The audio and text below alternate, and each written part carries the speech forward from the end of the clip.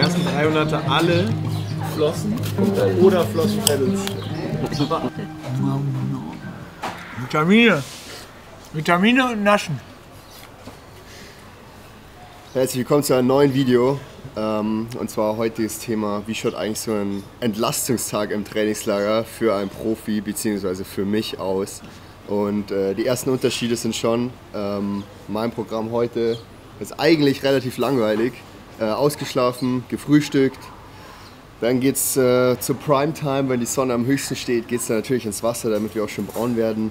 Dann ja, Pause. Dann am Abend geht's noch, vorm Abendessen geht es noch in den Kraftraum für meine Gym-Routine, wozu es dann auch noch ein separates Video geben wird. Und dann auch schon Abendessen. Und bei Nick ist das Ganze direkt anders, der war schon vor dem Frühstück schwimmen. Und jetzt gibt es Familienausflug. Also für jeden schaut ein Ruhetag anders aus, aber ich zeige euch heute, wie es bei mir ausschaut. Ich kann dir sagen, der Schwimmen fühlt sich scheiße an. Zumindest bei mir heute Morgen. Ich bin durch. Vielleicht mache ich auch eine Woche Ruhetag. Eine Woche Ruhetag. 3 Tage mit Fred trainieren und dann eine Woche Ruhetag. Zur Einordnung ist es jetzt Tag 3 im Trainingslager. Also den Anreisetag, oder mit dem Anreisetag ist es Tag 4, den Anreisetag und den Falls Max Day. Da gab es ja auch schon Videos dazu. Ja, gestern gab es kein Video, das war so ein Long Day mit Long Run und Long Ride. Und ja, heute ist dann auch schon der erste Entlastungstag. Wir sehen uns am Pool. Bist du Cola fremd?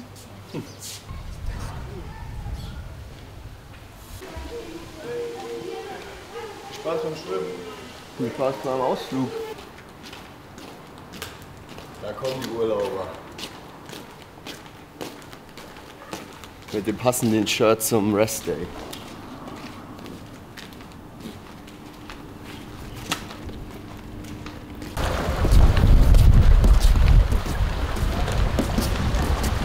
Was auch wichtig ist am Entlastungstag ist zur richtigen Zeit zu schwimmen. So bis 12 Uhr sind hier immer noch die ganzen Gruppen und jetzt ist es 12:24 Uhr und wie man sieht, der Pool steht leer. Ohne Näherheit. Es hat nur 27 Grad, aber es wird schon gehen. True.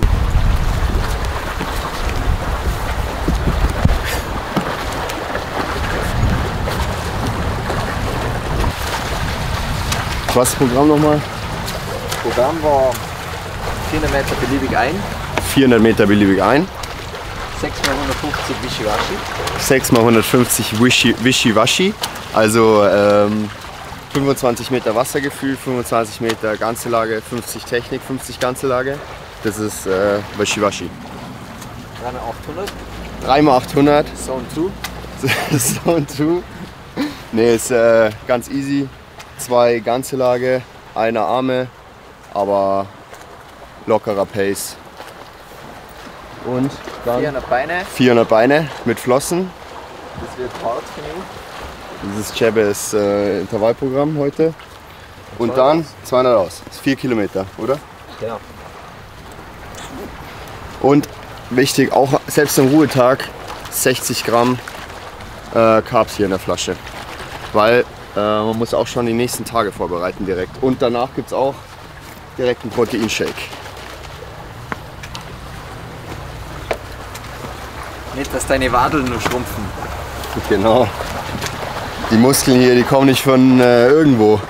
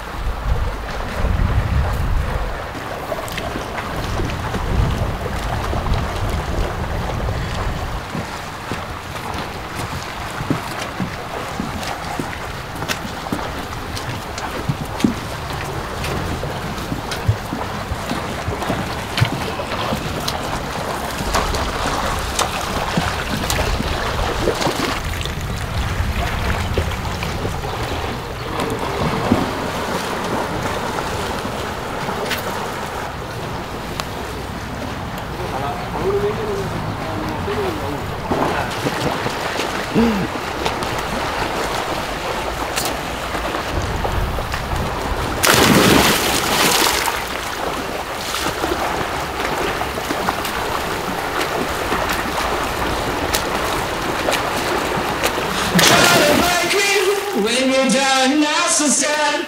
Bring the water, bring the thunder and the storm. I don't care, I will break my stride.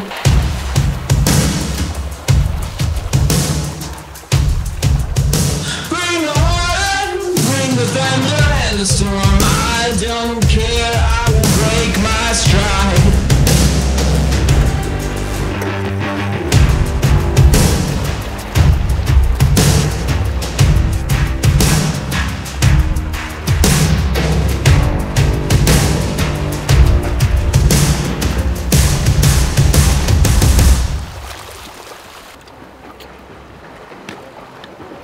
Warm ist.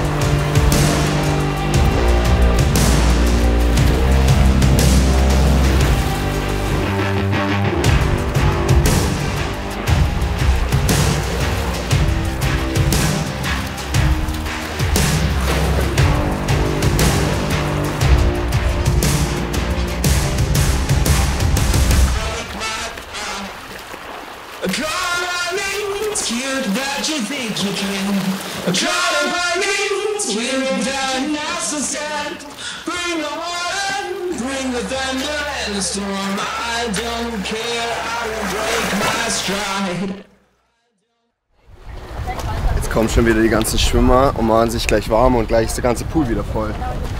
Deswegen war es jetzt echt die perfekte Zeit zwischen den ganzen Schwimmgruppen. Aber 4 Kilometer easy. Hat sich nicht gut gefühlt, nicht gut angefühlt, was aber ein gutes Zeichen ist. Da waren die letzten Tage hart genug und der Entlastungstag war perfekt platziert. Und morgen geht es dann wieder umso besser. Aber hat trotzdem Bock gemacht in der Sonne. Vor allem mit dem Jabbe. Tenline-Check. Tenline-Check. Passt. Es wird Step by Step.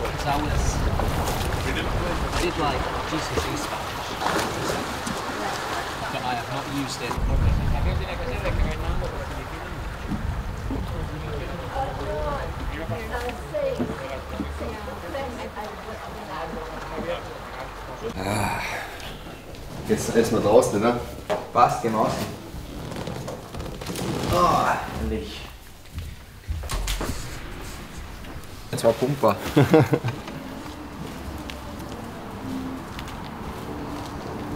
Was darf denn auslassen?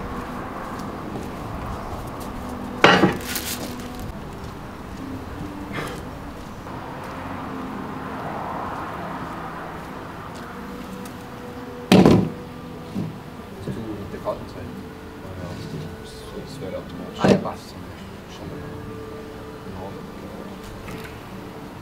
Wenigstens ein gescheites Sandwich.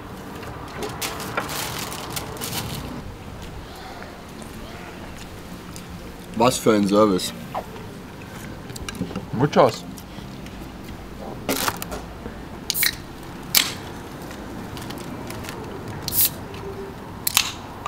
Prost.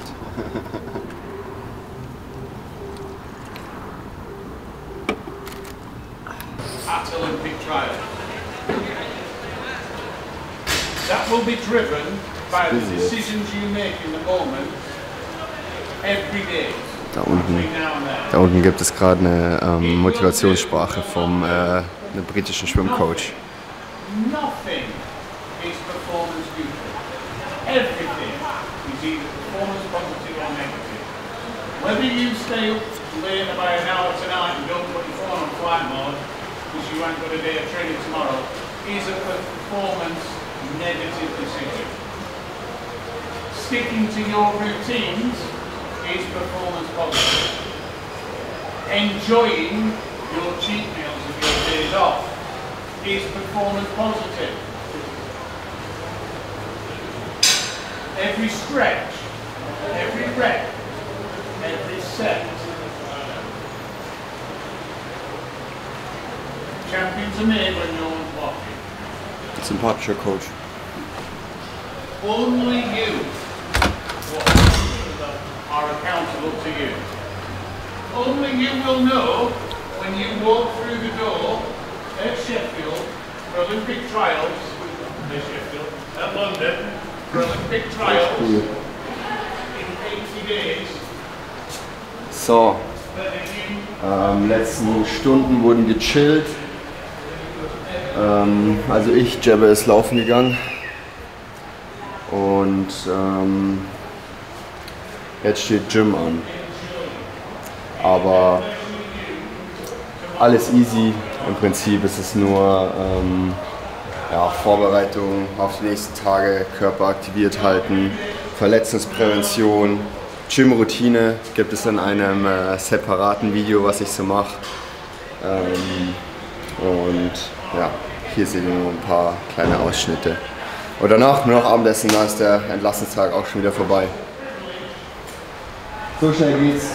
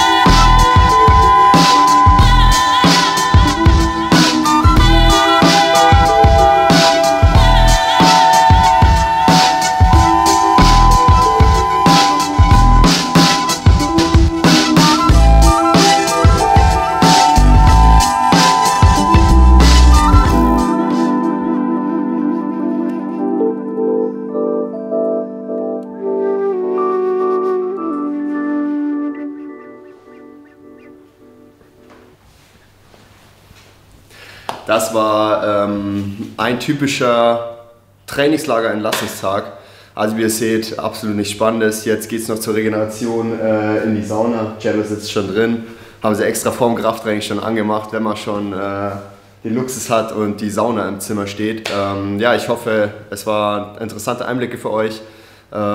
Ja, falls ja, lasst doch gerne ein Like da, abonniert den Kanal und kommentiert, falls ihr irgendwelche Fragen habt oder Feedback. Ich freue mich immer über eure Kommentare und ansonsten sehen wir uns im nächsten Video. Ciao.